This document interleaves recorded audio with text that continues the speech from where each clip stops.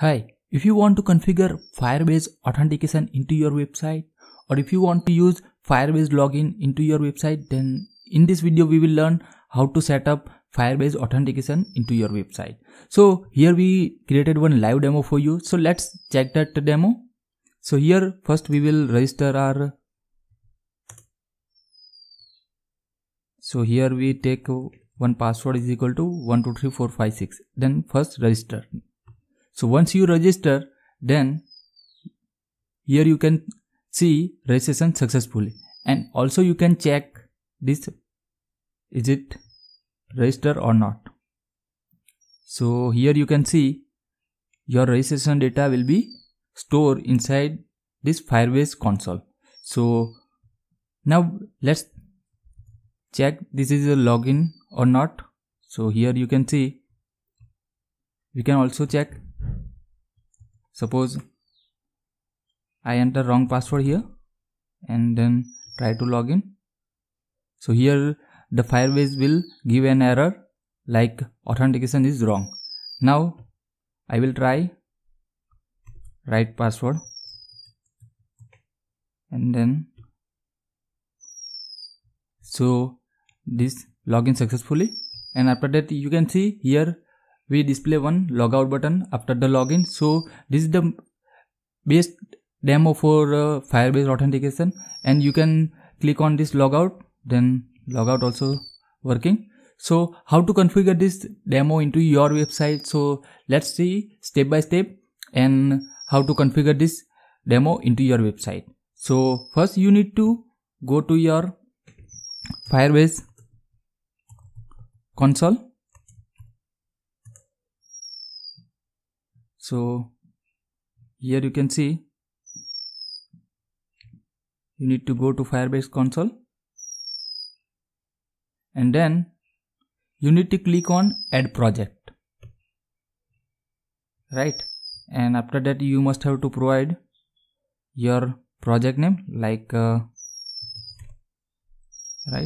Shinerweb auth, and after that you need to click on continue.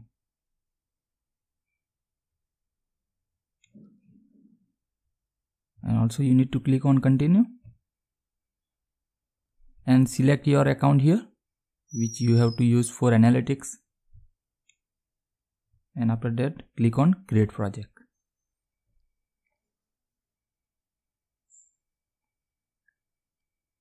Okay, now click on continue. Now your dashboard is open and your project is created with Shinerweb auth, right? Now you need to add your app inside this. So you need to click on this code button. So here you need to click on this icon to add your app. So you need to click on this,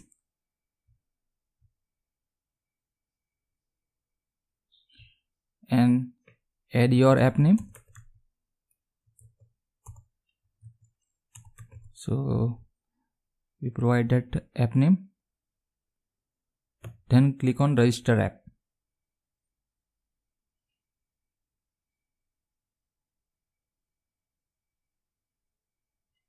And after that you must have to click on this radio button, and simply you must have to copy paste this code or save this code which is used in a further coding. So you must have to copy. So I simply copy that.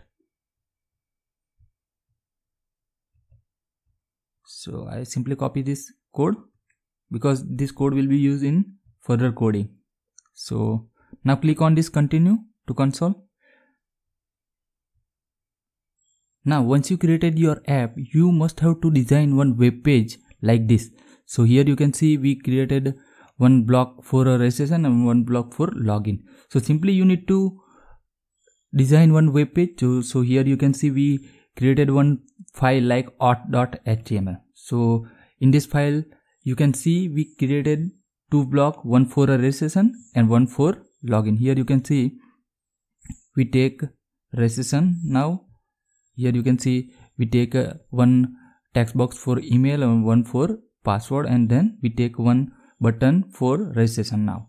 And also we take one text box for login email and login password, and after that one button like login. So simply you need to design web page like this. So here you can see we created one page like auth.html. So here you can see auth.html. So this page will be displayed. I will set this code, login and registration code. So I will set this code, so you can copy paste this code, right? So now the most important is what? Here you can see we save some code. So you must have to use this script code into your auth.html file. So while we are created our app, at that time we save this code. So you must have to copy paste this code. So you must have to initialize this Firebase code into your file. So you must have to initialize this code into your file, right? Now let's see. First we need to check this code, is it work or not, our Firebase. So suppose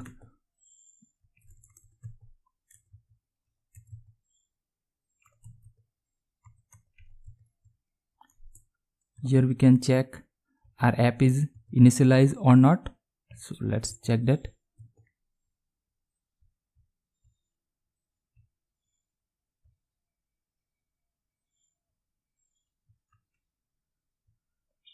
Now you can open inspect element and go to console tab, and you must have to refresh the page. Now here you can see your app initialized successfully, right? Okay, now how to register? So for the registration you must have to follow Firebase document. So here you need to search Firebase auth. You can search Firebase auth and click on this Firebase authentication. So there will be available some documents. So here you can see, now click on learn how to get started, and you must have to scroll down and then click on web. Now here you can see we already created our project and everything. So you must have to scroll down, and here you can see while we are using authentication, you must have to import your authentication library into your project. So another way we have a configure or import our library. So here you can see you must have to import your library like Firebase auth.js. You can also use this method to import your library. So we simply copy paste this line. So here you can see you must have to import your get auth, create user with email and password, sign in email and password, and sign out. This all attribute will use in a further code. So you must have to use this Firebase auth.js. You must have to import this library, right? And after that you can see they created one constant like auth is equal to get auth, right? So that also we have created here. So I already created this demo, so I simply copy paste this code, right? So here you must have to use this constant auth and get auth method. So right now okay, so you must have to use this get auth method, and here you can see they are using a sign in with a custom token and everything, but here I already created that code, so I simply copy paste this code. I will also set this code. So for registration this code, and for login this code, and for logout you can use this code. So simply I copy paste this code, and I also set this code, and I also explain this code how this work, right? So simply copy paste this code into your file.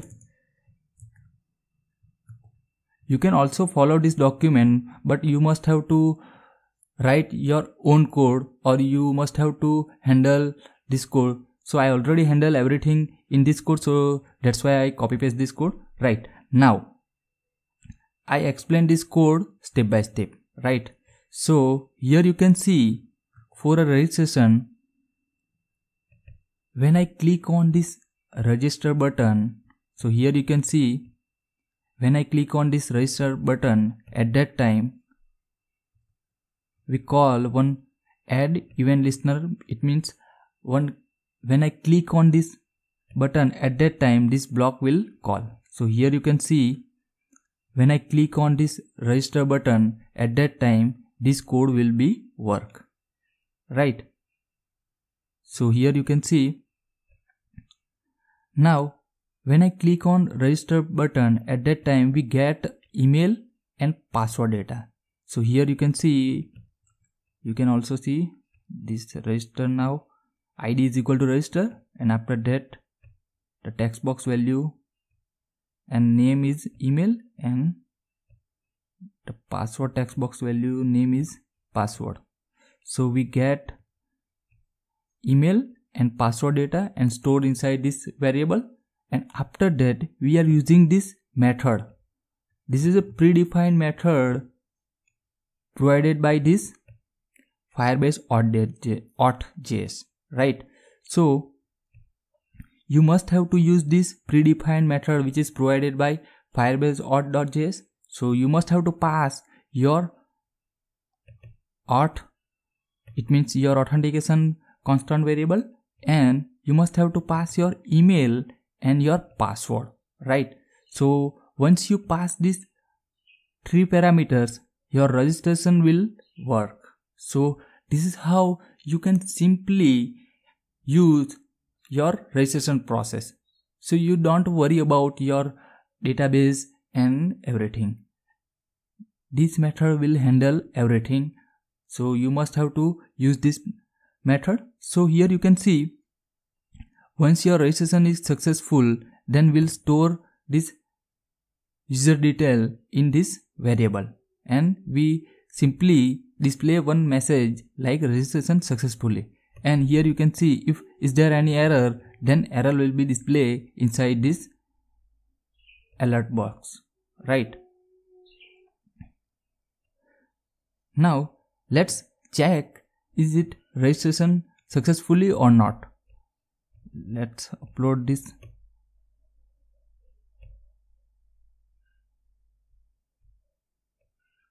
Now you can refresh your page. Now here you can see we get some error. Right, oh sorry, here we forgot to add some default app. So you must have to go to your Firebase console, and here you must have to select your project, and after that you must have to click on this authentication, and you must have to go to sign in method. Right, so you must have to use this email and password. Here you must have to enable this. You must have to remember, you must have to enable this, otherwise you cannot use this login. Right, so you must have to use this email and password and click on this enable and click on save. Right, now you can use this provider like email and password. We are using this email and password full login, so that's why we need to enable this. Right, now let's see. Now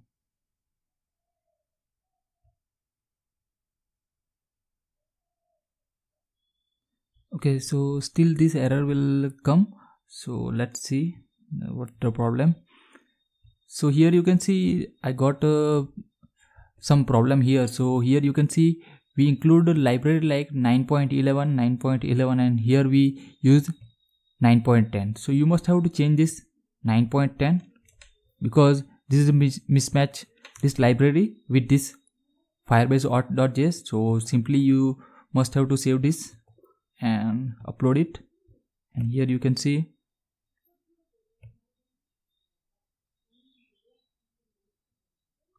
now let's check, refresh. So now here you can see our program will work rightly. And now let's check. And also you can see, now go to your project overview, and here you need to click on this authentication, and here you can see there is no user. So let's enter one fresh new user right now at gmail.com, and my password is 123456, right? So now I click on this register now. So here you can see registration successfully, right? And also we can check this user will come or not. So here you can see dbs@gmail.com will register successfully. So this is how this registration will work. Now, how to log in? If you want to log in, then you must have to use this code. So here you also when I click on this login button, at that time we get his email ID and password, and we can store that email and password inside this variable. And after that we call one function like sign in with email and password. So that also attribute we have added here. So you must have to add this attribute here. And here you can see that email and password will pass inside this method. So here you can see we pass that email and password inside this function like sign in with email and password. And if is there successfully login, and that here you can see we get that user email ID with this message login successfully. So we can also check this, and we can enter password 123456 and click on this login button. And here you can see dbs@gmail login successfully. It means our code work nicely. And is there any error? Suppose I enter some wrong password at that time and click on this. So here you can see Firebase auth is wrong. So this is how this login will work. Now how logout will work? So for logout, when I click on this logout button, at that time we use this method like sign out. So you must have to include this sign out attribute here, then you can use this method here, right? So when I click on this logout button, then you are log out successfully, right? So this is how you can log out. So I will share this code with you. So if you have any query regarding this setup, or if you have any problem while setuping this code, please write it down your comment in comment section. I will try to resolve your problem, and you can follow this step by step. Then you can configure this Firebase authentication into your website. And also I will share this code in my video description, so you will get this whole code and you can configure this code into your website easily, right? So I hope you will like this video, and don't forget to subscribe our channel, because I will share so many videos, so you will get knowledge, or you will get easy to configure this code into your website. So thanks for watching this video.